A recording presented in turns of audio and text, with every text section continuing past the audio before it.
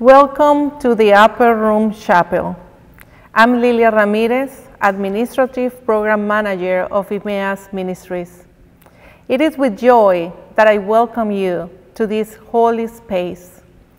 Wherever and whenever we gather, we come together to pray with and on behalf of the world. As staff of the Upper Room and partners with you in this journey, we are so honored to have this time to pray with you.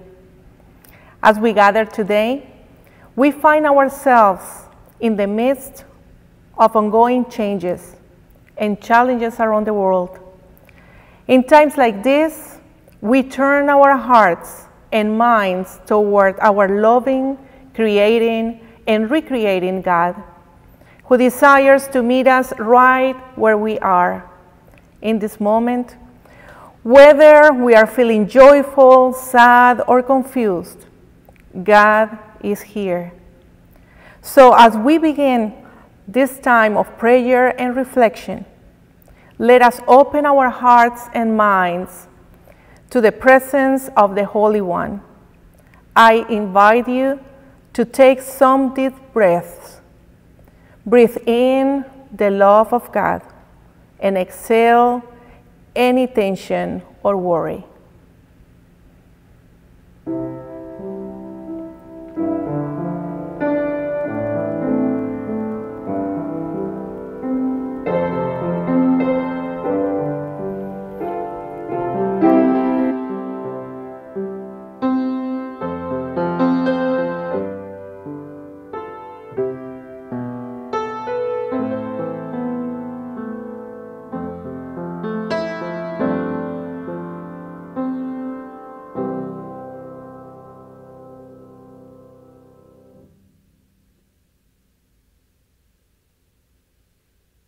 Verses for today are Isaiah chapter 40, verses 27 and 31. You people of Israel say, God pays no attention to us. God doesn't care if we are treated unjustly. But how can you say that? But those who trust the Lord will find new strength. They will be strong like eagles, soaring upward on wings. They will walk and run without getting tired. In 1 Corinthians chapter 9, verse 16, I don't have any reason to brag about preaching the good news. Preaching is something God told me to do, and if I don't do it, I am doomed. For when I preach the gospel, I cannot boast, since I am compelled to preach. Woe to me if I do not preach the gospel. 2020 was a difficult year, and so far 2021 has not shown signs of improvement. In just 1 month, we continue to experience the impacts of COVID-19 and other illnesses, death of loved ones, shortage of the vaccine, new virus mutations, economic problems, structural and racism and poverty, personal and family challenges as well. For sure, during our lives, we have experienced moments similar to those that the writer describes in Isaiah 40. When the people of Israel during the exile were in a desperate situation, they felt that God did not care about them. The author rebukes the people of Israel for their distrust. He is talking about how those who trust in the Lord can do 3 things: soaring, walking, and running. Those 3 actions imply movement. In life, when we face problems, we cannot remain paralyzed. We need to proceed holding God's hands, either soaring, walking, or running towards the solution. And you can be sure that when you feel tired, God will give you new strength. The strength you need to face problems in life does not depend on our strength or on how young or fit we are, or on our economic status, or how intelligent we are. Our strength depends on our trust in the Lord. The promise in Isaiah 40 doesn't say, those who trust in the Lord won't have problems. No. Rather, the promise is that those who trust in the Lord will find new strength. So what is the purpose to find new strength? To live meaningless lives? No. God renews our strength so we can preach the gospel, as Paul said in 1 Corinthians 9. I am compelled to preach the gospel. Like Paul, we are compelled to preach too.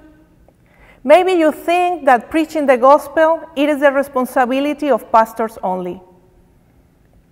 When people accept Jesus Christ as their Savior, they commit themselves to proclaim the gospel, to comply with his commandments, and to imitate Jesus. The Super Bowl will be played next Sunday in the United States. It is a big event for those who like sports. It is the annual championship game of the National Football League.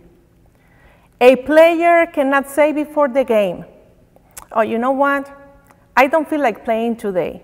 I would rather go home. If a player is part of the team, he or she has to play. Something similar happens when you accept Christ in your life. You become a part of the Jesus Christ team.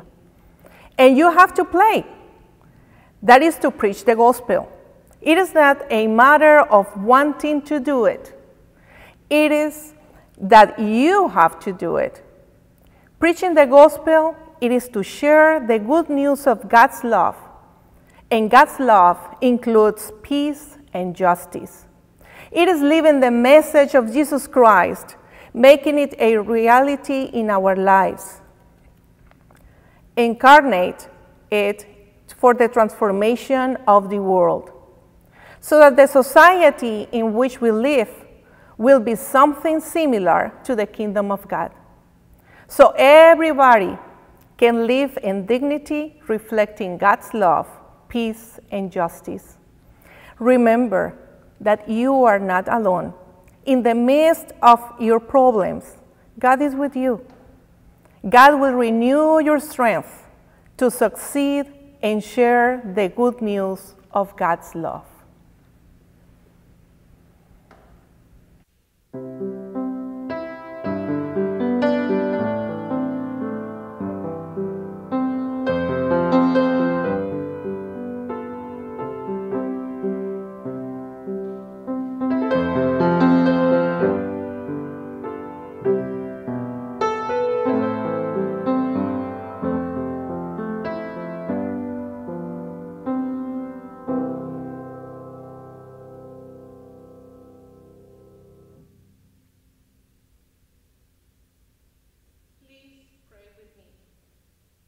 As we walk together today, let us offer our prayers to God for wisdom to teach and guide us, for the leaders of the nations and all in authority, for peace, justice, and freedom among all people on the earth, for a just and merciful end to the pandemic of COVID-19, systemic racism, and domestic abuse around the world. We also pray for equitable distribution of the COVID-19 vaccine, for those suffering physically, emotionally, spiritually, and economically, for those feeling lost and alone, for those who are mourning, the death of loved ones, the death of dreams, the death of hope. We join our voices with all the saints and angels of God. Let us offer ourselves and one another to the living God through Christ. Amen. Thank you for joining us today, and remember, you are beloved and you are not alone. Go in peace. Amen.